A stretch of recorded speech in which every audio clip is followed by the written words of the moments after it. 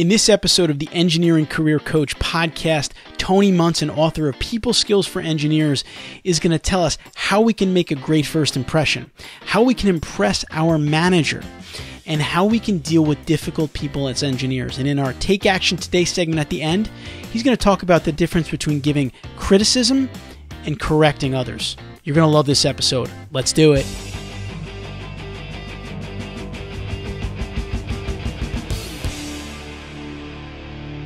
And now I'm excited to welcome our guest onto the Engineering Career Coach podcast today, Tony Munson. Tony is the author of People Skills for Engineers. Tony, welcome to the podcast.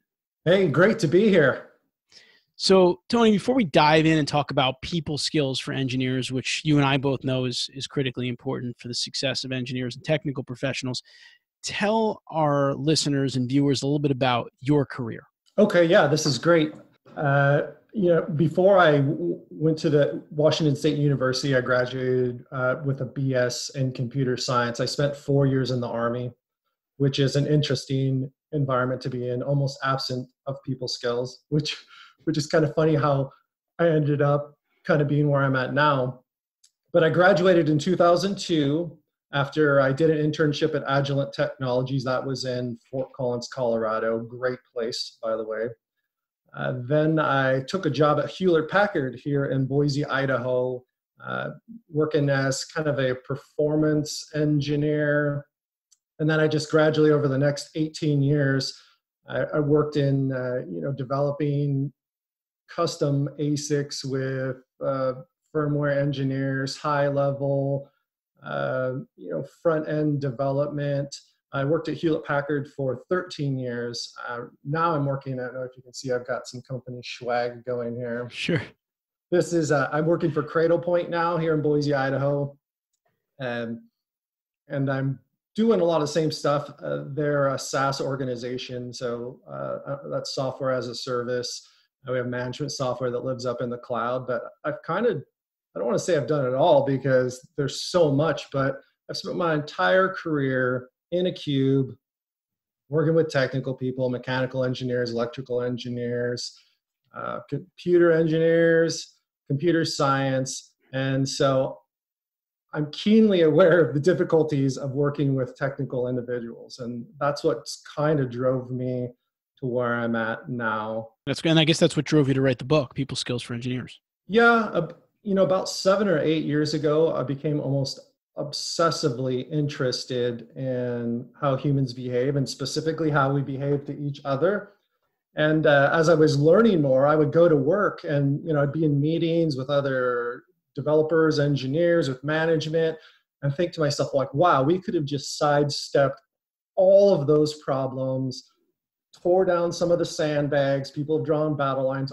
If people just adhered to what I would classify as just common best practices. The problem is in our field, nobody's getting it. It just doesn't drop out of the sky on us. So we have to go seek it out. And if we don't, we end up just bogged down in a lot of relational collateral damage that we cause for ourselves. And I looked at it and said, you know what? I think I can help. That's what kind of led me to writing the book. That's great. And what I love about your story is that you are, as you mentioned earlier, you and I were talking offline, you're still in the trenches, you're working as a technical individual, professional with other engineers, technical professionals, software developers, whatever the case may be. And you're seeing these problems that arise from the lack of people skills. And you took some action in, like you just said, you tried to slow it down yourself a little bit and say, I see this happening. If we just would have done something different, something would have changed. And, I appreciate you taking action to write the book and really dive into this a little bit more, because quite frankly, you could have just said, this kind of sucks. This is how technical people are. We don't have the training. We have to deal with these situations and it is what it is, but you didn't. So to that point, we're going to go through like some of the different themes that you talk about in the book. And one situation that I thought was pretty interesting from the book is you talk about, joining an existing engineering team. It is a situation that a lot of people deal with, whether they are hired onto a new company or they're in a large engineering firm or company and they get moved to a different team or organization. Maybe you could talk about how somebody can approach that situation. Sure. Yeah. Great. I would love to. To me, the way I look at joining an existing team is this is one of those rare opportunities you get in your life to completely reboot your career. You get to dictate how people perceive you. It's kind of like when you graduate high school or graduate college. While you're there, you build up this way that people view you. And then when it's over, you get to start fresh again and say, hey, you know what didn't work last time? What did work? I'm going to use what did work. The things that didn't work, I'm going to try to make better. And so one of the very first things, and this may seem obvious to some, is be keenly aware of first impressions. As technical people, we can get super lazy in our social interactions. And I think it's because we've bought into this whole, oh, well, I'm a technical person, so the only thing that really matters is my technical ability. I'll, wear my Torah shorts and Star Wars shirts with I don't have anything wrong with, and that's fine. But when we're trying to make first impressions, this is the opportunity to recalibrate the next 3, 4, 5 years. And so I go through the book. I'm like, typically when you join a team, especially if you join a new company, for the first week, two, you're meeting with a bunch of new people. These could be directors, these could be vice presidents, and you're not going to have a whole lot of interaction with these individuals after this first round. So you need to make sure that you look the part, you talk the part, you present yourself in a professional manner, that you're allowing them to basically see, and I don't want to say a canned way, but you're aware of the implications of these very small segments of time. One time somebody told me this, and it stuck with me, is that people will take what they do know about you and map it out to other areas of your life. This is why it's so important to pay attention to how you speak, how you dress, what you say when you don't think people are listening, is because people will take that small slice of your life, what they do know, and go, oh, well, they must be this way in other areas. So, I'm a father. I have a 13 and 16-year-old. That's why I tell them, you really need to pay attention to what you say, because people will judge other areas of you. And it's that way joining a new team.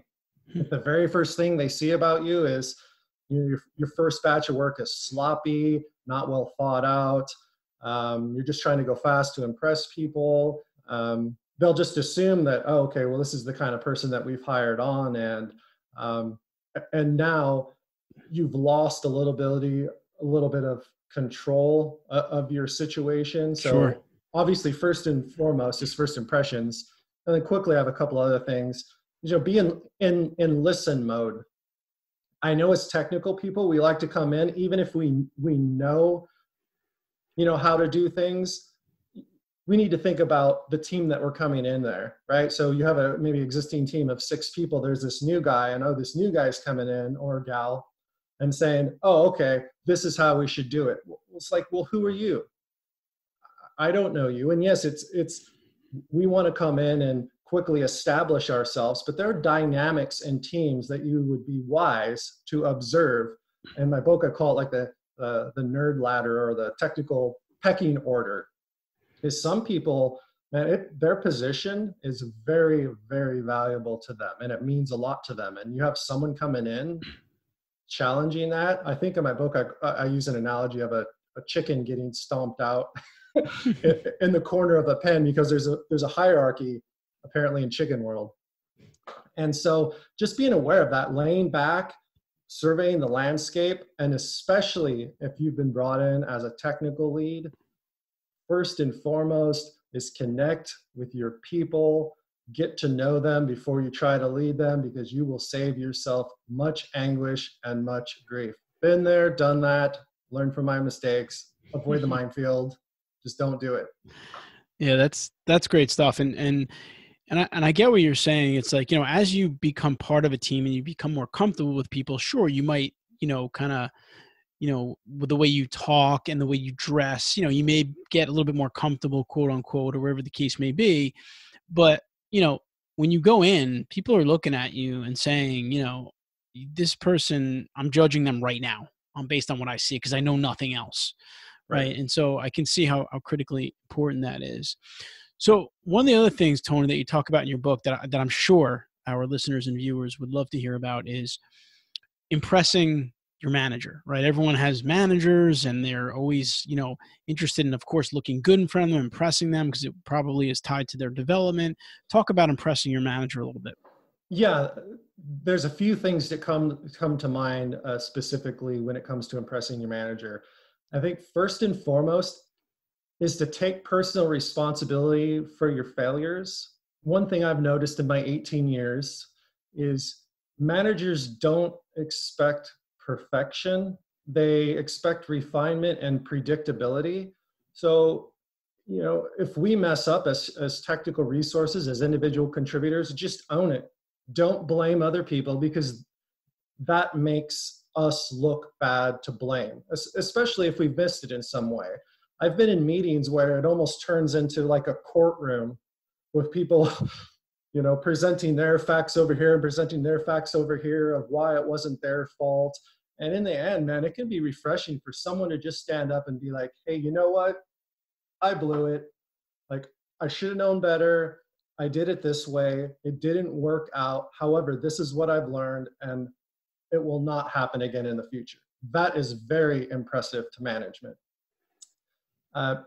Be honest and forthcoming with information. And what I mean by that is always keep your manager up to date, even if it kind of makes you look bad or that you've dropped the ball somehow. Is that, as technical resources, we're kind of the eyes and the ears for the managers. And if they don't know anything's wrong because we're not telling them, they won't know anything is wrong. And if we, in the 11th hour say, hey, we're not going to be able to deliver because of this, they will not be happy. A quote that one of my managers uses is, the only thing worse than bad news is bad news late. And so I always, even if it turns out I may be crying wolf, is keep my manager informed and say, hey, I see some storm clouds rolling in on the horizon here. That gives them the ability to make a contingency plan and maybe get at the root of that problem. So I don't deliver late, they don't deliver late, and they don't look bad. So thirdly here, I got a couple small things. We need to drive our own work. That's super impressive to managers. I think categorically everyone says that they dislike to be micromanaged, but that means we need to drive our own work. We need to show that we don't need to be micromanaged. So that means scheduling all the necessary meetings, following up on the details, putting design documents together if we have to, whatever your discipline is, but really saying, this is my deliverable, I own this. And if I need help, I'm going to bring in the necessary help, including management. So that's very impressive to managers. And then lastly, managers like to see it when you positively contribute to team morale. The morale of your team is super valuable. I've seen people leave companies because of problems with their team and problems with morale. And so it's impressive to management when you positively contribute to that, when they openly see you appreciate people or call out things that they've done well. That creates more of a cohesive, just even fun environment. Managers love that. That's like manager crack. So remember, those are just a handful of things that you can do to impress your manager. That's great. And it's funny, some of those points when listening to you, I feel like they can be in terms of impressing your manager, and also some of the conversations that I have with my young kids, which is, if you do something wrong, it's not the end of the world unless I find out about it from somebody else, right? That's Right. kind of the same idea. Yeah, absolutely. And, managers, their career is contingent on the performance of the people they manage. So when we're missing it, they miss it, and that makes everyone look bad. And you do not want to make your manager look bad. So I'd like to think that every manager is mature enough to handle situations in mature ways, but we're not. Yeah, no, everyone's human, and, you have to deal with things that come up and different people, which kind of leads right into the next question that I have for you, which is another topic that you touched on in your book, People Skills for Engineers, which is everyone's different. And some people are more difficult to deal with than others, for sure, right? Oh, absolutely. There's no engineering equation for how to deal with people. So what advice can you share with if someone does have a difficult person on their team or that they have to deal with on a regular basis to help them to deal with that person or navigate that relationship? Okay, yeah, that's a really good question. Uh, Now that I'm 43, as you probably can tell with the gray in my beard now, I've there's some things that I've experienced that have allowed me to just get a little perspective on dealing with others. Yes, there's a lot of sort of training and investigating I've done, but just practically walking it out in my life is learn to, first and foremost, dealing with difficult people is just learn to cut people slack. Give them some grace.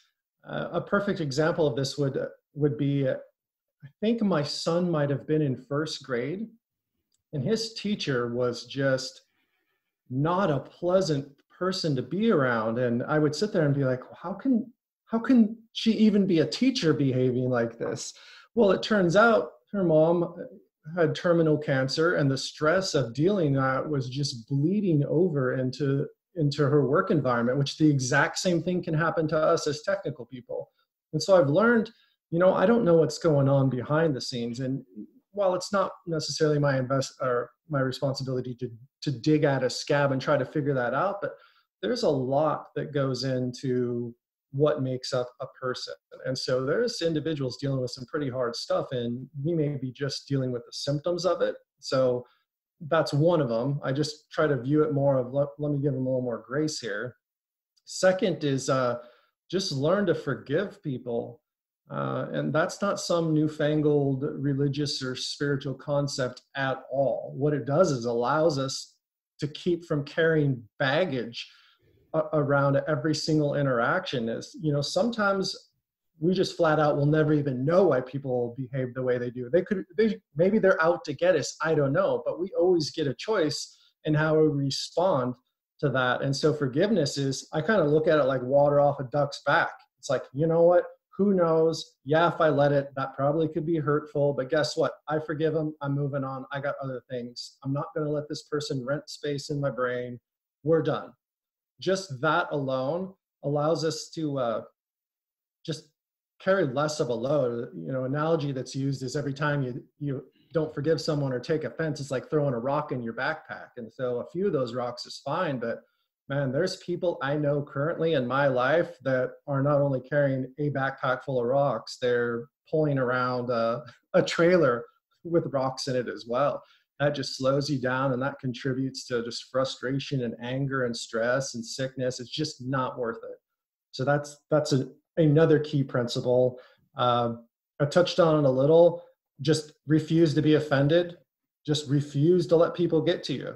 Like, some people are going to say offensive things. I'm just not going to receive it. I'm just moving on. I got bigger things I'm trying to do in my life than get bogged down in the mud. And lastly here, this is a good reminder for all of us, is you do reap what you sow, or sometimes people refer to as karma. What goes around comes around. And make sure that you're not behaving in the exact same way you're accusing others of behaving. It's very easy to look at someone else and just go down the laundry list of deficiencies, not realizing like, oh, wait a second, I just described myself, and I'm only getting returned to me what I'm putting out there. So those are a few things that can help us deal with difficult people. That's great. And really what I kind of hear from all the answers to that question is it's a lot about, your mindset and approach and response to these types of people, right? Because you get in a situation where you're always going to have to deal with difficult people. There's really no way around it. I mean, it's just it's kind of part of life, not just engineering. The way you respond to them is really critical. I remember like when I was going through coaching school, executive coaching school, one of the trainers told us, when you think about these situations with difficult people or somebody who might be angry, it's kind of like your response to them is almost like a magnet, right? So like if you get back angry at them, then anger's coming back. If you try to take a different approach, like you said, and be a little forgiving, then, they may become a little bit more forgiving. And so it's almost like a mirror. And so that's I think a really important part of that dynamic, because the kind of the instinctive response is, let me go back at them. Right. So we have to like hone that in a Right. little bit. Well, let me just point out quickly on what you said to your audience members listening right now, speaking directly to them. I know every single one of you has a difficult person or multiple difficult people in your life. And my question to you would be, using the sowing and reaping analogy, what seeds are you planting with them? Are you planting seeds that you would expect to get back what you want? Or are we just stoking the flames and making it worse? It's just totally unrealistic to sow one particular type of seed. You're sowing in anger, gossip, criticism, frustration, like all this stuff into them, and just all of a sudden expect them to take the high road and go, you know what? I now see the error of my ways. I apologize. It's like, no, at some point, somebody in that relationship has to put on the big boy pants and be an adult. And the way I look at it is, it may as well be me. It may as well be you to be the one that just is like extends the proverbial olive branch. So just remember that. Think, not what I think I'm saying, but like, what am I actually saying and doing that would make this better? Because if we're not doing anything that would make it better, we shouldn't expect it to get better. Yeah, no, for sure. That's definitely solid advice. All right. So we covered some interesting points here from Tony's book, People Skills for Engineers. We've talked about, making first impressions when joining a new team. We talked about some different things that you can do to impress your manager as an engineer. Specifically, giving them bad news ASAP as opposed to trying to avoid it, and it can just get worse. We also just talked about kind of dealing with difficult people, and your response to them is a really important aspect of that. So what we're going to do now is we're going to come back in a minute, and in our Take Action Today segment, I'm going to ask Tony to help us think about ways that we can give constructive criticism or correct someone on an engineering project, which happens a lot and is not an easy thing to do. So we'll be right back with that.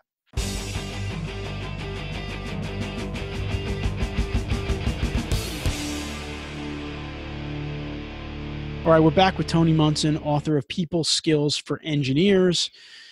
So Tony, we've been talking a lot about kind of interacting with people as an engineer, technical professional, and one of the interactions that you'll have to have at some point in your career as an engineer, most likely as a manager, but maybe even just as a team member, is providing constructive criticism when someone doesn't meet your expectations, or correcting someone.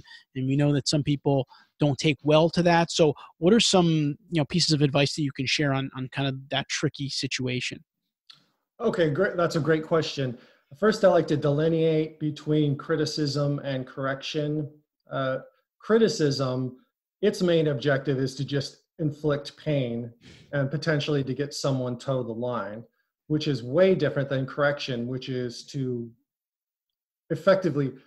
help someone, maybe see a way that they could do something better, and to kind of guide and mentor them. So my first question I like to ask myself when approaching someone when I think that I need to correct them is, what's my end game here? What's my goal? Is my goal here to actually help? Because if so, that's the right motive. If my goal is to just point out deficiencies for the sake of making myself look better in a team environment, that is not the right way to do it. So I typically like to sit back and just ask myself, can I help? What are my motives? And more importantly, does the person really need to be corrected? I work with technical people all day long, and the amount of time we will spend talking about things that make no difference just because they need to be perfectly correct, or they think they need to be perfectly correct. It's like, oh yeah, I went to this place and it was 110 miles away. Well, actually it was 109.87. It's like, oh my gosh. I mean, just so that right there can set a lot of people free. Do I really need to correct someone? Is something at stake? And if so, what's my motive? Is it to help? And if it is to help, then there's different ways that you can do it. And those are pretty common as far as, do it in private, correct in private, ask questions to lead people. to the problem areas. Everyone's probably heard of the sandwich approach, where you put, you sandwich a correction in between kind of two positive things. I like my bread thick. So when someone's correcting me, I like thick Texas toast size bread on the side of mine. Yeah, a lot of times you don't even need to get into the details of the correction itself. It's more of just high level, what's my end game and what do I want to be the result of this correction? Because you can correct someone and come out looking much stronger than you did going in. Sometimes we look at correction as a bad thing, but done correctly, man, you can gain a lot of interpersonal capital with the people around you. That's great. And really what it sounds like a little bit based on your answer there is, there may be situations where you have to decide between criticism and correcting, because I know that for managers that I've had as an engineer, they might look at a plan that I worked on and they very simply could have corrected me, but instead they, criticized me and then eventually corrected me. So maybe it's like, using those two actions in the right way, so to speak. Yeah, it's to be aware that there's more than just this specific situation happening right now. There's this whole relational soup of you, that person, everyone on the team, and to rise above that and to be able to look down on it and say, what course of action is going to set me up better next week, next month, next year?